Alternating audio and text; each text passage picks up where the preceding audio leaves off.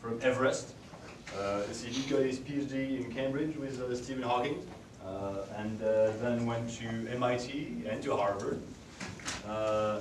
After he actually went west and spent a few years at the Smith Calloway Ivy Research Institute in San Francisco. And recently he's been at UCLA for a number of years. He's a professor in 2 departments, psychology and statistics, and soon also in CS. He wants to be a professor in as many departments as possible, because it's boring otherwise. And also he wants to point out that he's never been a professor in a department where he had a degree, which is also remarkable. And today he's going to talk about some of the work he's doing in object recognition, detection, and text detection in particular. And I think we've resolved the issue, so Alan? I think so. Okay, well, thank you very much for having me here. So I'm going to talk about work that's been done at the Center for Vision and Image Sciences at UCLA, which I direct together with Professor Song-Chong Zhu. And some of the work I'll describe will be mine, some will be joint, and some will be stuff that Song-Chong is doing by himself or in some interaction. So let's see, is this working? Yeah, just for people who may not work in vision, there's usually put up a default slide saying vision is hard, because people often think it's really easy. Why it's easy is our brains were evolved to do it. Our intelligence is basically in our cortex, and at least 50% of our cortex seems to be doing vision in one way or another. And so if you think about it in sort of intelligence terms, vision is just looking at the room, and interpreting it is arguably a far harder task than solving the most difficult mathematics problem or building the most complex software system. I was once hissed at a Harvard mathematics department for saying this, but I think it's still objectively true. Doing vision, and if you take away the vision part of your brain and the part that does motor control and a little bit that does language, there's not really very much left.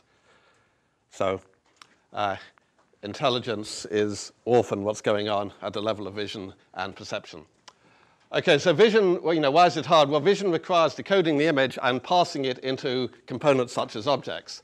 And the difficulties are due to the fact that images are very complex and also extremely ambiguous.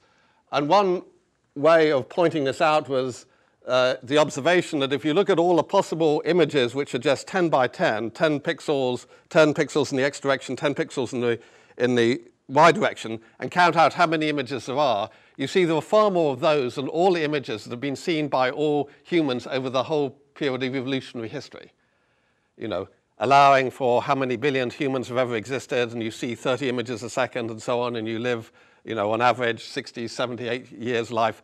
Nobody, no one has seen all the possible 10 by 10 images. It's a very high dimensional space. It's a very complex space. Okay, so here is an example, a quick example to test your visual ability. So of these squares, this one and this one, which one is brighter? Has anyone seen this example before? You're the same, obviously. Yeah, very sophisticated people here, right. It's in Wikipedia, everyone's seen it by now. I still find some people who don't, but anyway, they're the same, but they look very different. And the reason appears to be that when you look at an image like this, your brain is not just registering the intensity that you're actually getting here directly. It's doing some complicated inference. It's figuring out that this thing seems to be in shadow of here, and so its intensity is actually different from what you actually perceive it to be. So it's doing an inverted process. Okay, so here is a typical image illustrating, I think, Everest from the Tibetan side, illustrating some of the degrees of complexity that you get in a visual scene. And the work that we're doing, one part of it is related to what we called image parsing, a paper that we published a couple of years back, which will give the sort of basic flavor of what we want to do. The idea being that an image, let's take this one, can be thought of as being composed of a number of different patterns. Patterns for the person, patterns for their, a hierarchical sort of representation of patterns. Here is the person, here is the face, here is the body, here is the sports field. The sports field is made up of certain components. The spectators are also made up of certain components, which could be texture of different types, and sometimes sort of larger elementary objects. So think of the visual world as being made up of a large number of these patterns organized in some sort of hierarchical method like this. And then the idea of interpreting an image in our terminology would be parsing it, taking the image and sort of decomposing it into patterns. So you can take this picture two ways. One way is you go up here, which means you take these patterns and you stick them together to make the image. The other is you start out with the image, you decode it by taking it apart and getting this representation for it. And once you've done that, you have solved the problem of detecting objects in the image, recognizing them, and understanding the entire thing. And so our approach was to formulate this in terms of generating the image by a probabilistic grammar, and grammar allowing you to have a sort of fairly abstract level of knowledge representation, probabilistic so that things are not purely deterministic. Here is a very simple conceptual picture of this. The image would be a scene. It would contain a face. It would contain some text. And it would contain a certain amount of background. And so you could generate an image by coming up with a scene node, a certain probability of there being a face somewhere in the scene, a probability of text, etc. The model would enable you to generate these, and this would be synthetic samples of text, synthetic samples of faces.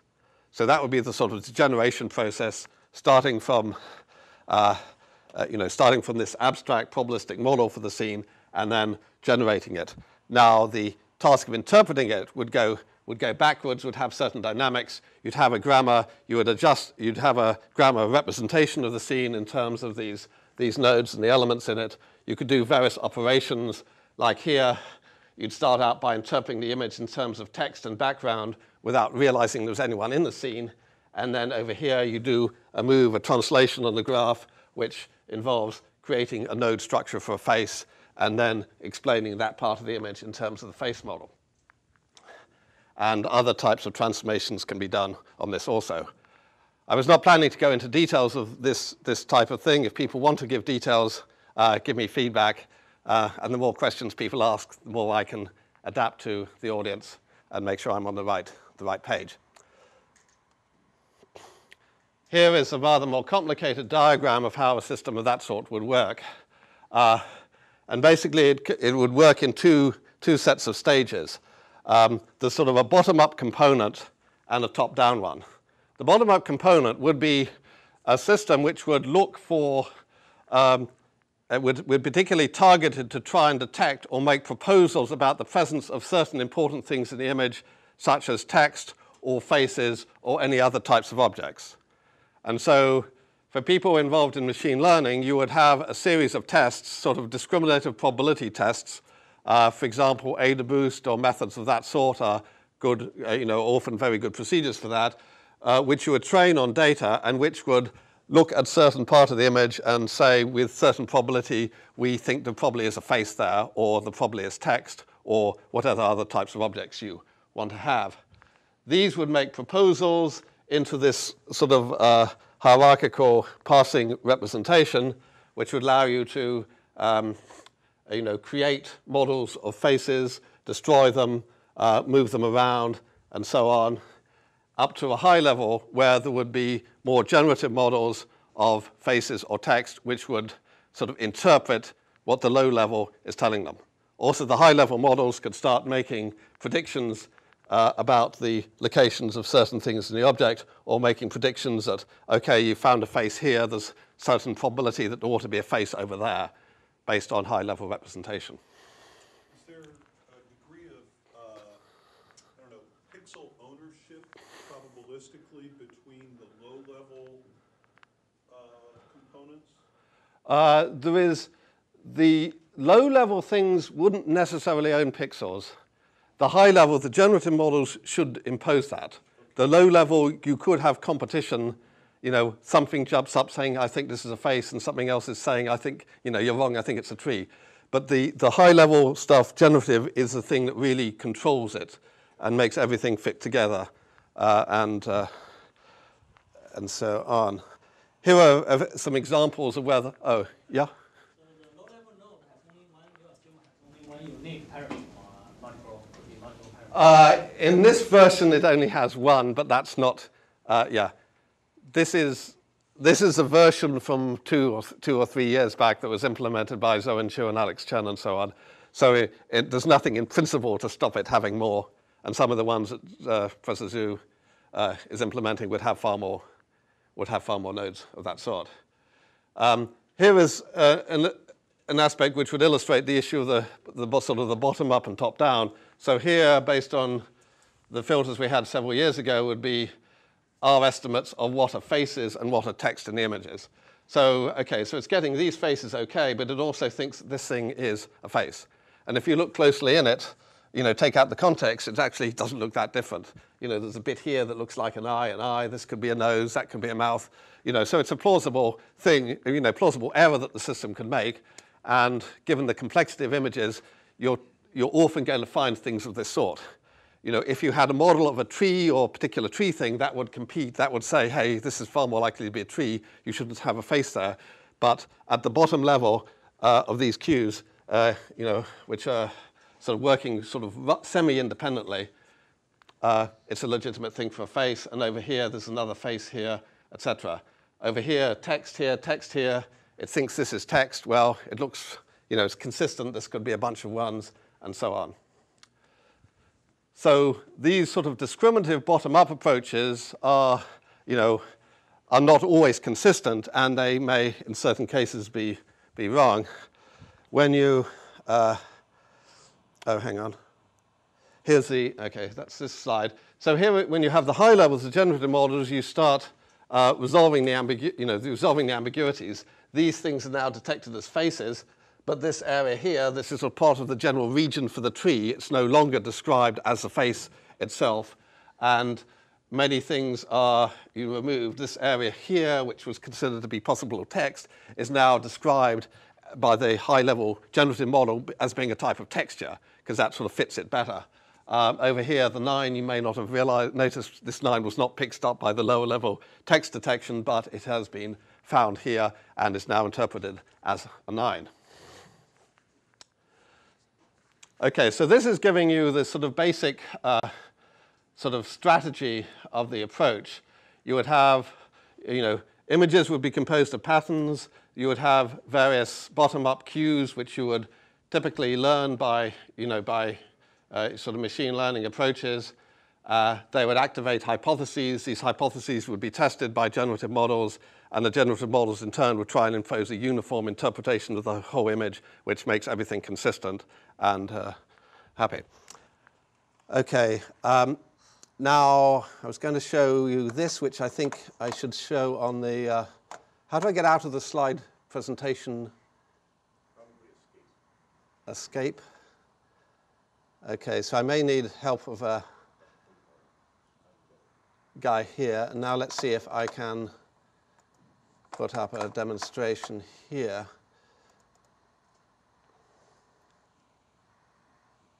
Okay, so I'm seeing this here. Drag it over to the other, to the left. Okay. Okay. Okay, let me just sort of go back here. Go back to the beginning and sort of make it full screen. Try that. Yeah, it's here. No. Okay, I guess. Okay. Just drag it, I guess. So go to full screen. Normal mode. Let's see, I need to push it over here. Move that right over. No. Ah, damn.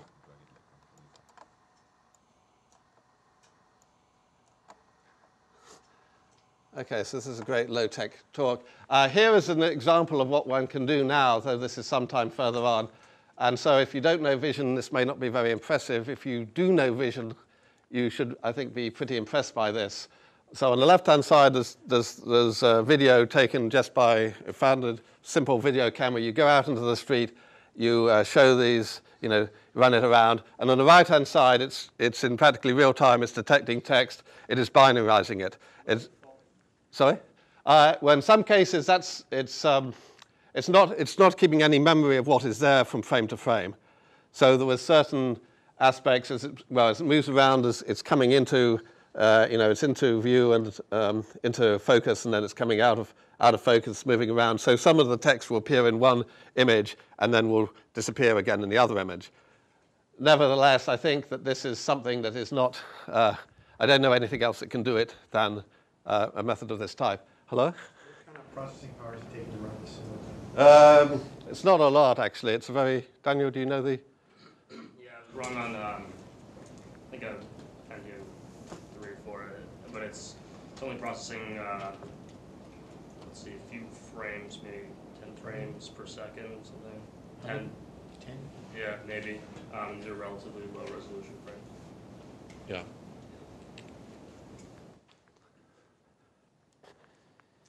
But that's on a single, Yeah. And so what this is relying on is having data, data sets of images, learning from that methods for which what is distinctive about text, implementing them, and then proceeding on to do binarization, and from here on you go on to do recognition. So of the systems we have, this would be one of the more practical things so far. Flickering on, a bit of sort of history or memory that these things existed over time would remove the flicker. But it will make certain mistakes in places which, again, you'll see with the flicker, they'll flicker on and then they will disappear off later on.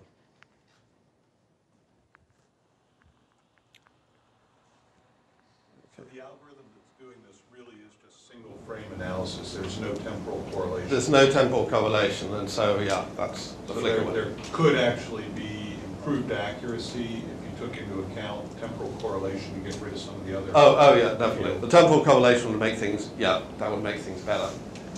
Definitely. You're using everything here is based on cues, and each picture is sort of producing its own cues, and there's no information from both of them. Yeah. So some of this text, it seems to change forms as it flickers around. Is it doing different things in that case? No. We got off the example. I mean, sometimes it's like it comes out very readable, and sometimes it's very confused. I'm just trying to understand exactly what we're looking at. It's the nature of the text. Certain of the text is different than others, and some of that also relates to the binarization. I mean, there are two stages in here. One stage is actually doing the detection. Then the binarization is making a certain amount of errors in itself. The text detection, itself, is working extremely well.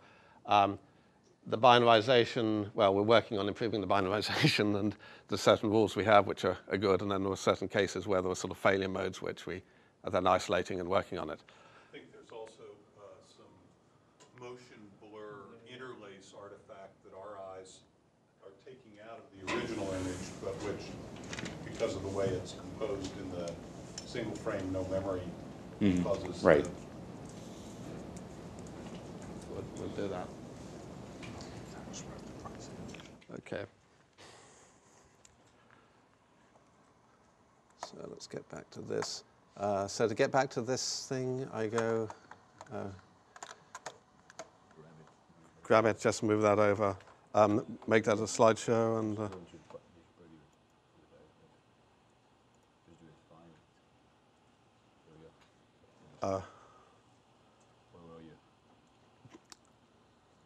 one or two more.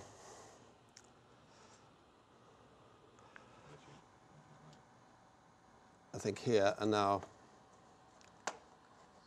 Oh, damn, sorry, the mouse has now disappeared. Oh, it's on your screen. Okay, so good, we're here. Okay, so that was work on, basically we've been concentrating on finding faces and, particularly on finding text.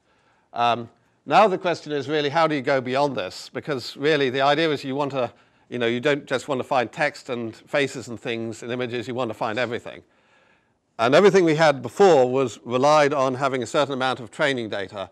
To get the text thing to work, we had to have large numbers of examples of text in real images, and so that we could train, so we could get algorithms that could distinguish between the text that actually was text and the parts of images that could be anything else that looked like text. And the same thing for faces. And so that involves really having enormous numbers of images because you really have to see what there is in the environment that actually could correspond to text. And if you think about it, vision is a fairly strange subject in the fact that no one has ever really characterized what happens in all possible images. You know, in speech, you know, there are a certain number of words that people utter, there are phonemes and so on. There's a fairly basic understanding of what the basic vocabulary is, what the basic inputs are. If you're an astronomer, you know, you study stars, and you know there are stars, you know there are galaxies, and you know there are dust clouds and a few other things. You know what the basic elements of your domain are. But for vision, there's not really a large amount of knowledge of that. I mean, at one level, you know you're working with images, with pixels, with intensity values, but there's very little understanding of the whole complexities of what actually goes on inside them. And so, so my colleague Song-Chung Zhu, being done at Lotus Hill and a certain amount at UCLA, is developing this really fairly ambitious project, which is more or less to take a very large number of images and sort of trying to map them and to understand what really goes on with them. Essentially, while the work I described so far was based on, you know, the idea of passing images into certain components, he's taking it further on one hand by trying to pass all, you know, enormous numbers of scenes into visual components. On the other hand, at the moment, it's being done more or less interactively. So it first started out a year or so ago with, I think, 20 Chinese art students sitting in front of images and hand passing them. And I'll show you some examples later on. And then it's moved more into an interactive approach so that you can spare the art students some of their time by putting in vision algorithms which can find certain structures, and then all the art students have to do is to, to validate that they're correct or not, or to make changes. And so certain of the work we did on text was made possible by having some of the amounts of data that we got out from this, this process. And so once you have these representations, well, I think you learn some very big things by having them. One is you get this idea of what, of the sort of the structure that images form in the forms of the sort of graphical structures you have. You get the idea of what can happen in all possible images.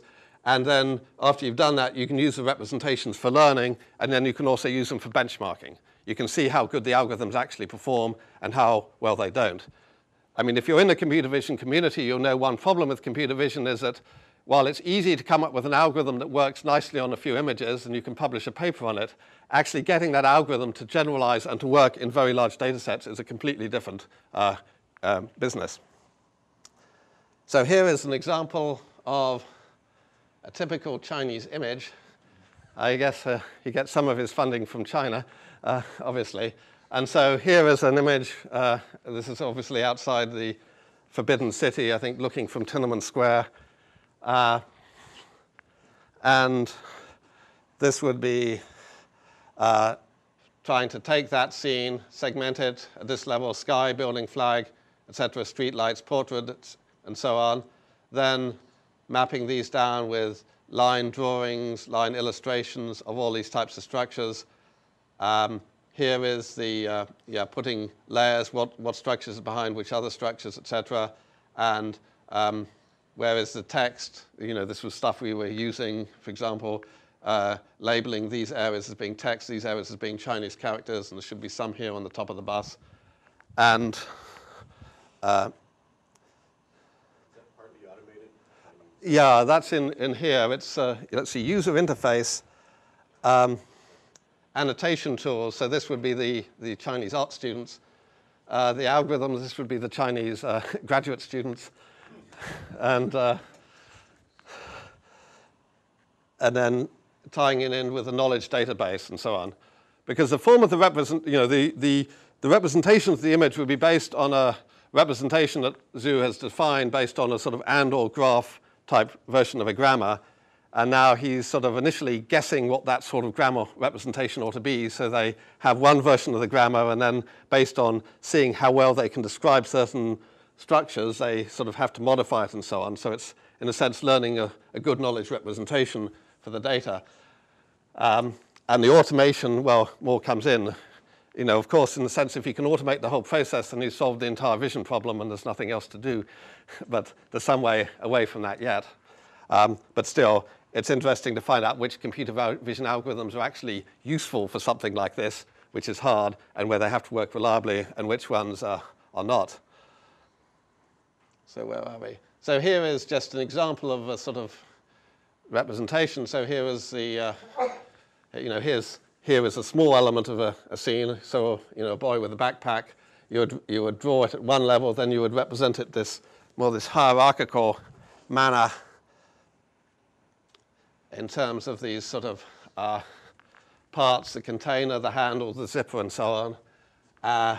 The face would be represented, the person, the boy would be represented in terms of the face, the hair, the ears, the parts, and so on. And all of these would be encoded within this sort of hierarchical data representation structure that Songcheng Zhu as people are doing. Here is, I think, another illustration of what one does with, I think, a chair scene. So you're labeling the parts of the chair, you're putting the, here is the seat of the chair, the cushion, the back, the light, and so on. I think the window and so on is in the background. So from these you can both represent, and you could learn methods for detecting chairs. You could also find the sort of probabilistic relationships between certain structures happening in the image, like the chair and the table and so on. This has been sort of talked of in computer vision. It's something that sort of comes and goes. I remember even when I started vision 20 years ago, there was a schema being developed by Alan Weisman and Hansen, which sort of talked about these issues, but it was practically impossible to do anything like that then. There was no data, there was no real-world images that you could really work on, and there was no possibility that you could actually even think of designing algorithms that would work on those types of processes. Okay, where are we? Here, street scene, segmentation, Google Earth images, I guess he's got from here, I trust with your permission, where take these images, label all the cars and so on, label all the buildings, and get these representations, and then proceed to use these domains to build image parsing systems based on the principles that I've been describing. Database, I think this is, the size of this is big, certainly by the size used in computer vision. I remember 5 years ago, databases of 100 images were quite large. After that, the Berkeley had a database of segmented images, which was about 2,000, which was considered big. Well, here, the total number of images is something like 500,000 so far, which Songcheng says are hand annotated. I haven't checked them all myself, so I'm not quite sure of performance criteria, but still it is an amazing amount, basing up by looking at the outdoor scenes, indoor scenes, images done by activities, aerial images, and also coding of various animals, objects, and so on. And this is by no means the end point. The Institute has been running now for about 1.5 years, I think, and 500,000, I think, is a big number, but Songcheng is shooting for a lot more orders of magnitude, videos being included. It looks like a big proportion of that is video, so I guess part of what makes this sane is that you can use kind of temporal coherence of the video to segment a lot of that. Yeah, that's, the videos are there, that's, yeah. I'm not sure exactly on that how much of that is done by exploiting that, that property or something, but yeah, apparently there was a number of videos of Chairman Mao's speeches which he had, which were... Do you know how much time it takes to label one image on average? I'm not sure exactly. I have, I spend time out there. There are highly motivated people working, 8-9 hours a day just doing these things. I'm glad I'm not doing it myself, but Songcheng, I'm sure, could give you the figures of doing that. I mean, it's also going to change as soon as you start putting the annotation in there, and you start just having to, prune things out which are bad. I know, Yuille, have you got any idea, time? No. Since you might have spent a bit of time there. Yeah. And I think also with this process, there's time issues like how long do you learn to train the students to do this type of thing, etc., and so the efficiencies which come with time. Okay, so that's sort of part of how one could take the image parsing further. One needs to have these data sets, you need to have these types of representations, you need to have this for training, you need to do it for validation, you need to have it for learning all your types of models. Okay, here are just a bunch of variety of cats in here. I guess partly I like cats, so I picked one example slide there. And then certainly the representations also go into 3D scene labeling, so I've just put in a slide of that form. Any questions on the data sets? Because I'm now moving on to, I guess, the final part of the talk. Yeah. I guess from the grouping and hierarchy that you have in the various domains, are there generalized kind of catch-alls? For instance, under land mammal, is there the notion that you can actually build a model that represents a probabilistic match to a land mammal, as opposed to only having the specific models for pig, cat, dog, and you'll always map to one of those? I'm not sure exact status. You would like to be able to have as much a generic model as you can, obviously for grounds of interpretation. I mean, and to the extent that you can find similarities and you'd have a grammar that could, generate a kangaroo with one input and generate something else with another input, that's what you'd like to do. And I think that's quite practical, given, the fact that all mammals have very similar structures.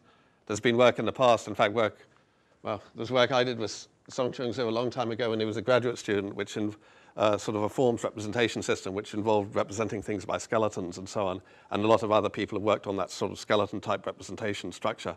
And so I think it's not impossible to do that. I should also say that in terms of detection as well, so for the earlier system that we had published, we built something which would detect faces bottom up. We built something that would detect text bottom up, but you don't really want to build something that detects, of the 10,000 possible objects in the scene individually. You want something that depends on the similarities between them and will function and will output, a number of these possible structures. There's been a bit of work done by Bill Freeman at MIT related to that. Shimon Norman at Weizmann has also considered that issue, but you want to find sort of commonality and sort of build up with ideas of sort of compositionality, putting certain parts together, parts that hopefully reoccur and can be detected individually. So yeah? Yeah, sort of a similar question. Some of the objects were referred to in aggregate, like in the maps image. A set of cars was all one label. How do you discriminate between a car and what constitutes an aggregate? Oh, you would have a number of, actually there were some slides which I took out of varieties of cars. You'd have a sort of, for that there was at least a generic car and then a series of sort of more specific type cars. And of quite how that's functioned, what was your question more specifically? I mean, it's both aspects are being addressed. So in the Google Maps picture, there were single cars labeled on the road. Yeah. And there were also groups of aligned cars. Yeah. Aligned cars. Is that generally a big problem? I mean, each of those obviously is made up of single cars. Oh, right. Well, then you'd have the hierarchical representation where at the bottom level nodes you'd have the individual cars, and then you would have those grouped into, regularities such as rows of cars, and then there would be a node higher up which would be sort of parking, not complete parking lot, but sub-parting structure and so on, and then the whole node higher up, which would be the whole parking lot. So the hierarchical modeling is, intended to take care of those issues. Yeah? So are you using the same recognizer for like the map shots as you would for a ground level scene shot, or are they separate? They would be separate. Okay. I mean, yeah, they'd have. No, I mean, the cues in common are, I think, the viewpoints are just too different for that to be done.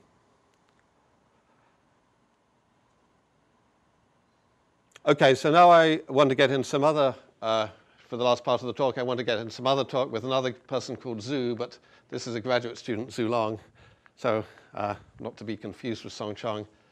I'm told the Chinese character is actually different, even though the anglicized version, Zhu, is the same.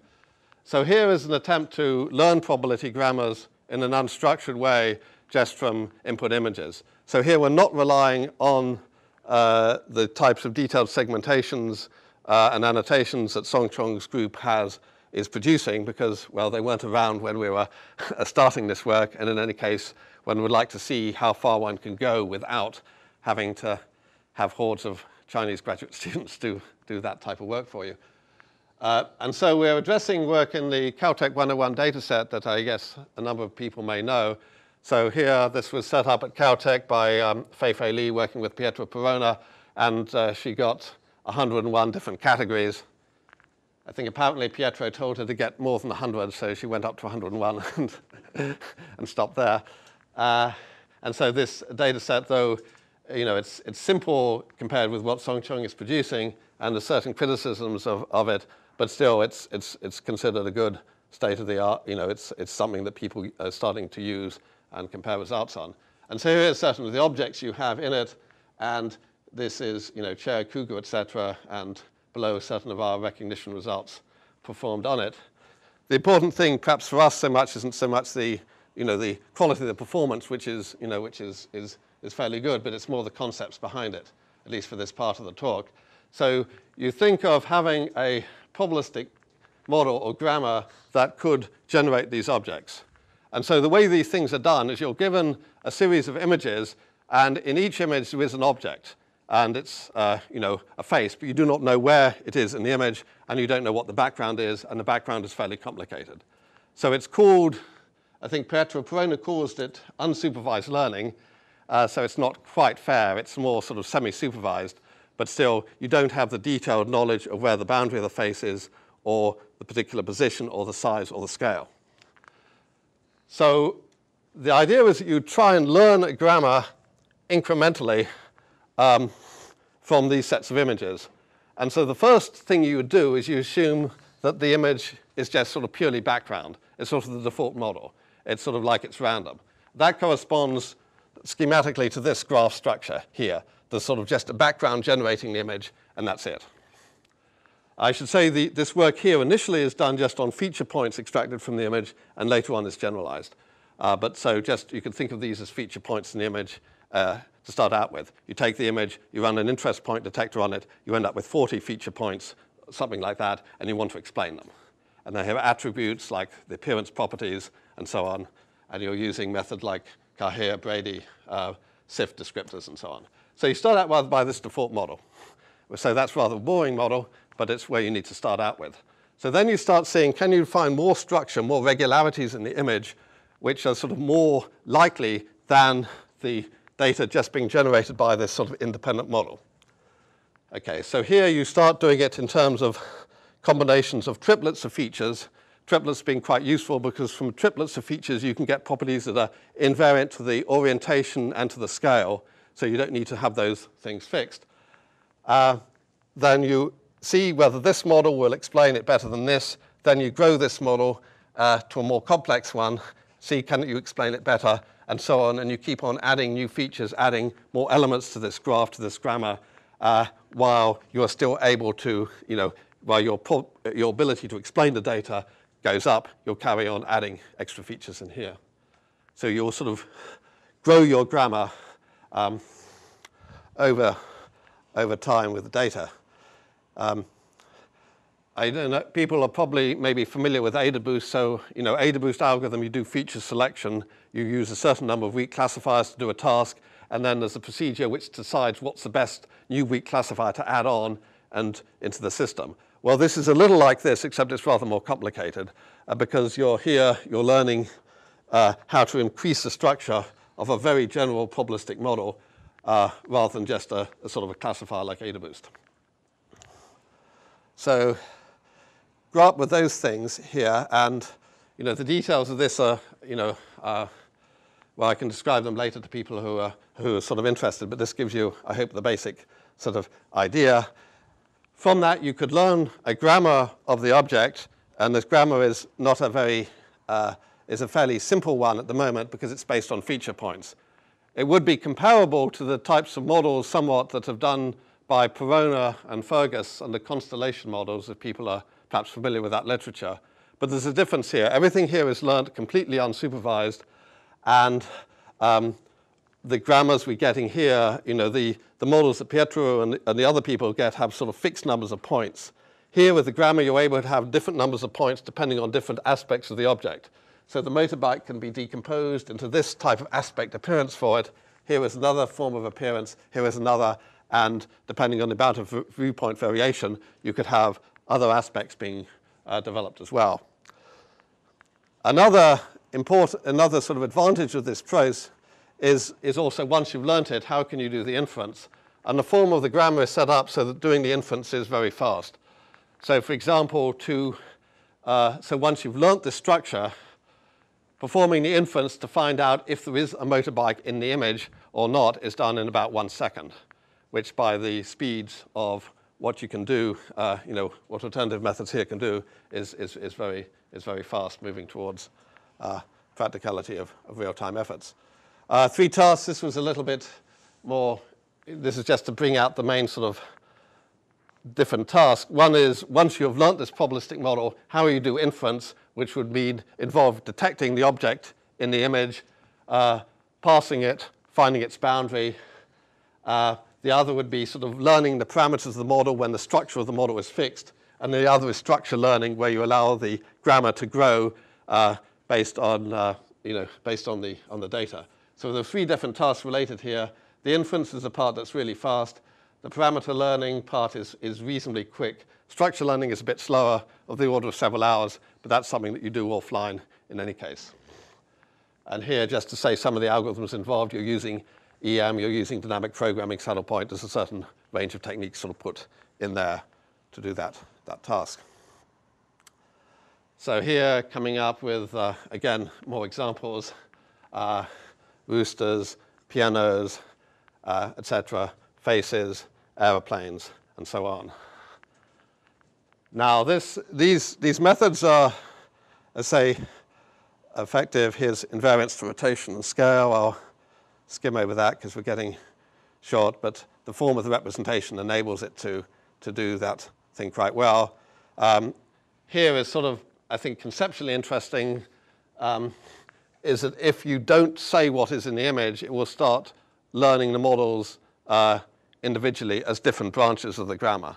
So before, you would give an image which would be, there'd be a face in there somewhere, and you'd have that information, there was a face in there.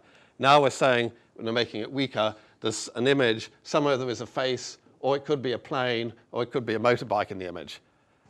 And then it will learn the grammar, and one part of the grammar will correspond to the plane, one to the face, one to the motorbike.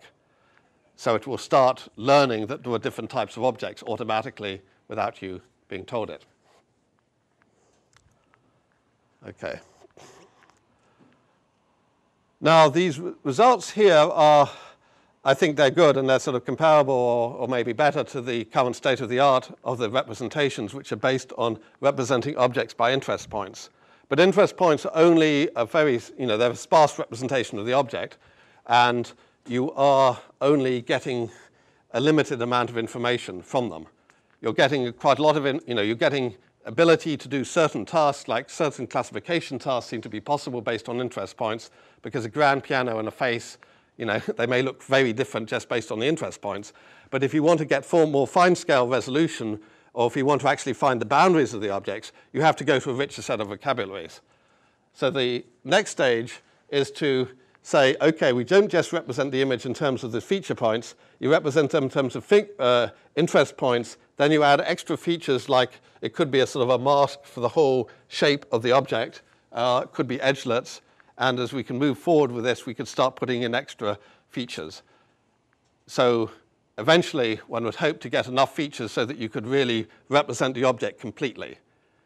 The interest points are very good places to start because they sort of have nice invariant properties. There are small numbers of them. They can get you started. They can get you, they can tell you roughly how big the object is. They can tell you the orientation, etc.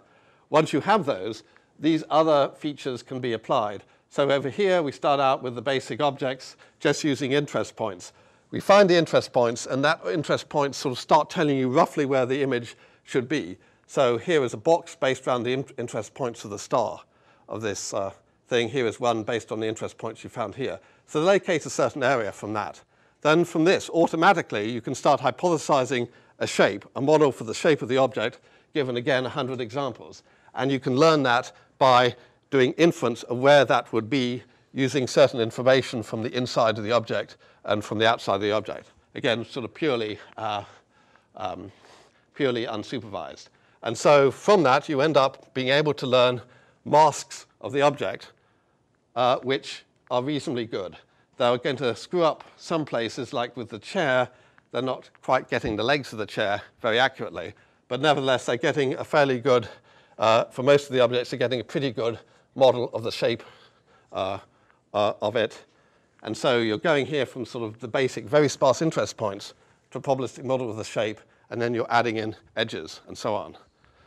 So I'm hoping that with this method, by adding more features, you can sort of bootstrap your way up until you have a model that generates not just the interest points and the mask and the features, but it could generate maybe the appearance of the objects as well. And so with this, you can not only do things like classification, which is what people do on the Caltech database, and get numbers for this which are good or slightly better or something than the other things, but also you can get methods for the detection for the positions of the boundaries and so on. And I think this would address one of the concerns with the Caltech thing, is that though there were large numbers of objects in the data set, they're not really representative of the domain.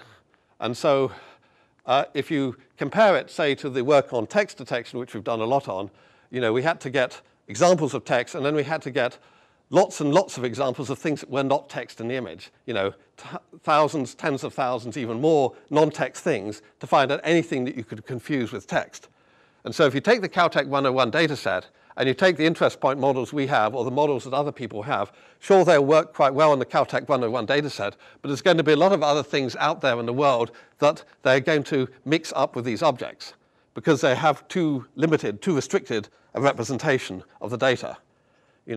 So hopefully, with what we're doing here, though, as you add on more features, as you use the interest points just to get started, you add on more and more features, and that allows you to discriminate better and better between these objects and everything out there.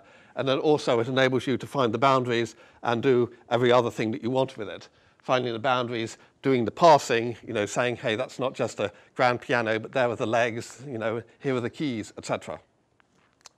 So that would be one goal. So I guess I'm finishing more or less on time. So here would be the conclusion slide. So generally, the group, our Harvard group, the Center for Image and Vision Science, myself and Song Chong, we're interested in formulating problem tasks like image parsing using sort of probabilistic grammars for objects and image patterns with high-level models of structure, low-level models sort of acting to, in a sort of bottom-up, top-down method to, use a low-level cues to test the to activate the high-level models, which will then be checked, confirmed, and make everything consistent. And I think where we've gone furthest on this so far with something that's pretty good is the automatic detection and binarization of text. We're then moving on to these other things. So Song Chong's huge genome project of images where with all these art students and extracting these data sets and getting these hierarchical representations by hand and using them for training and for testing, etc. And then this other work I'm describing at the end, the issues of how far you can go with learning these grammars in an unsupervised way without having to get Chinese art students to give you clues part of the way. So I think hopefully these aspects come together and one can develop, get very powerful methods. This talk has been mainly about computer vision. I should say I'm also very interested in how the brain does these types of things. And earlier this week, I was at a meeting at NSF in Washington where, issues of how you would attack the brain or model the brain from all different perspectives, sort of from physics, computer science, statistics, and so on, were coming out. And so I guess I was also arguing there for this as a type of model that you could have. We're trying to build here a system that is as sophisticated, more or less, as a human visual system, and one can try and see whether certain of the aspects of this relate to the properties that we know about the human brain and how it's organized, and whether something like this could be both sort of tested, validated, confirmed, or I could find out that the brain is doing something different, better, or possibly something worse. Who knows? So I think it ties in here, and it could also start using as a model for a sort of theoretical sort of neuroscience type model capable of some tests. Anyway, well, thank you very much for your attention, and yeah.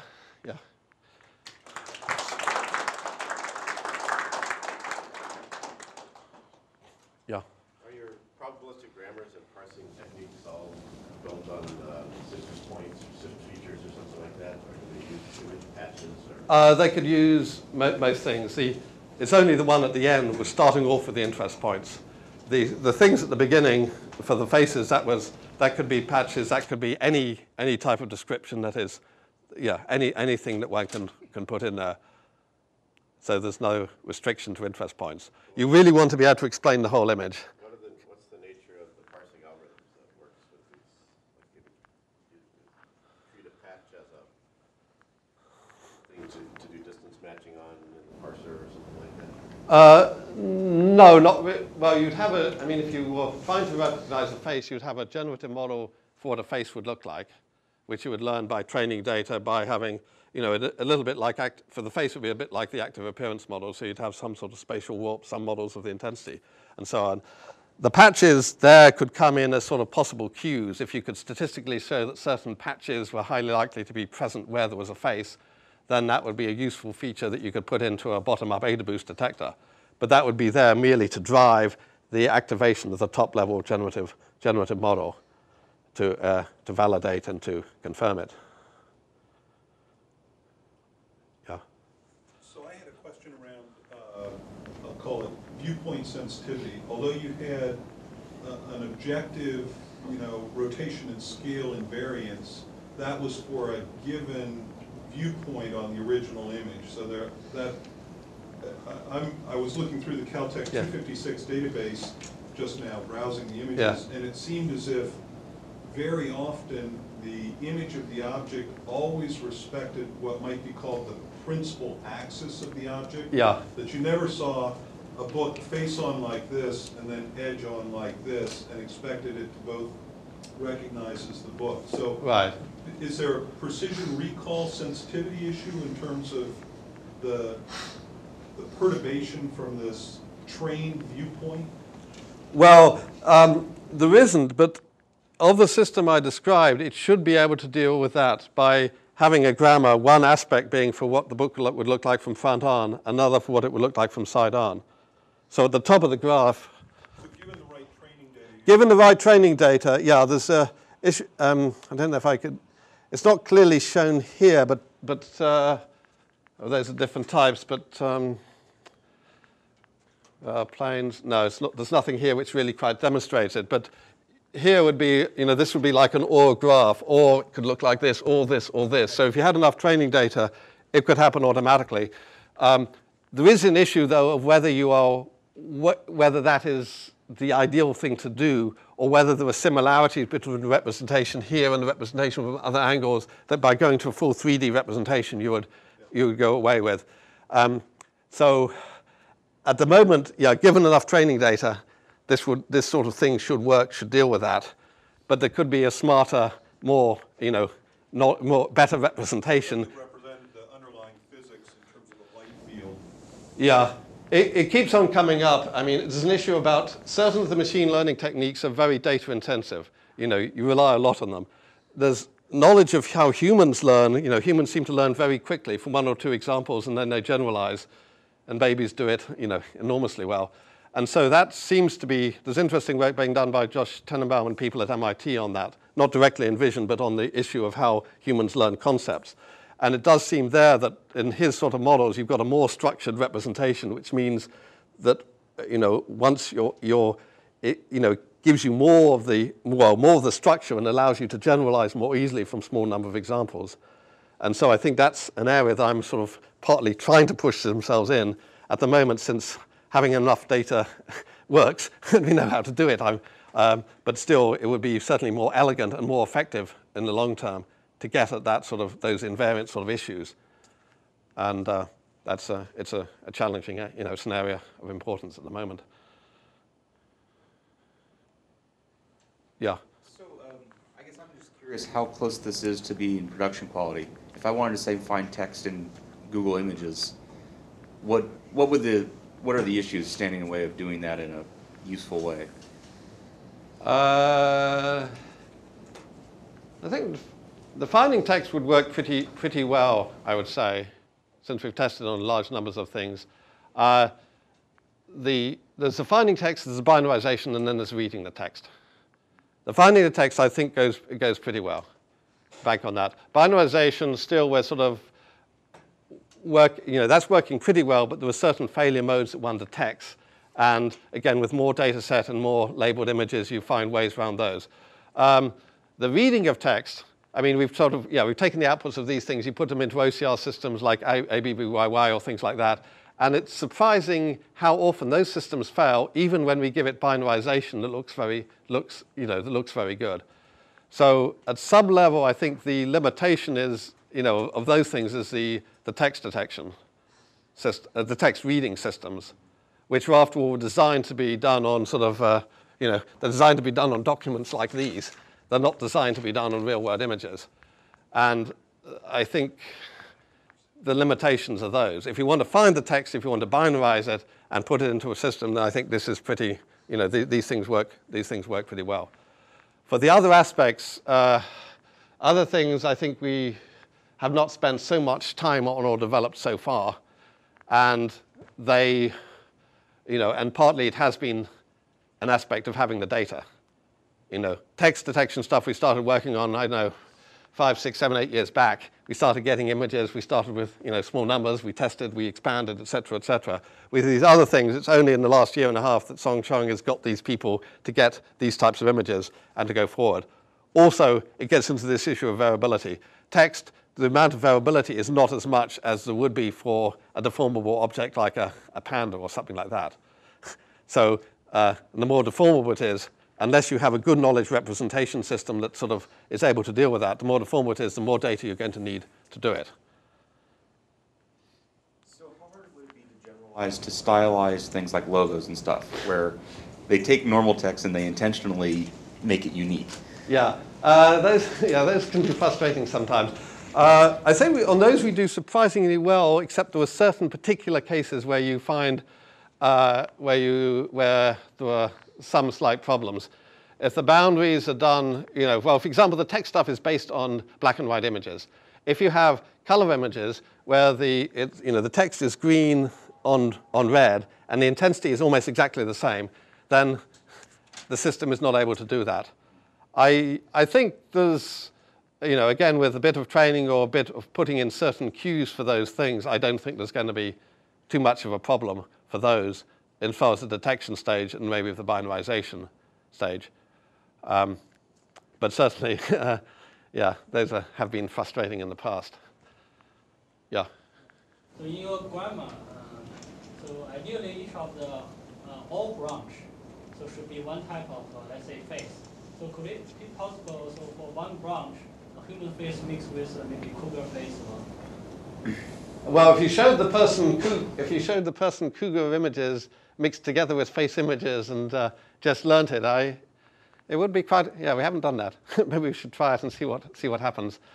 Although cougar faces and human face. Well, the other issue is that at the level of interest points, cougar faces and human faces are a bit similar. I mean, they're different enough so that when you learnt the model, they are able to distinguish between them. But in the stages where you're trying to learn it without telling the difference between the cougar and so on, it might not work just with the interest points. I think when you start putting in the other stuff, it's going to go a lot better. But with interest points alone, you might get mixed up until you've gone far enough to learn the full model.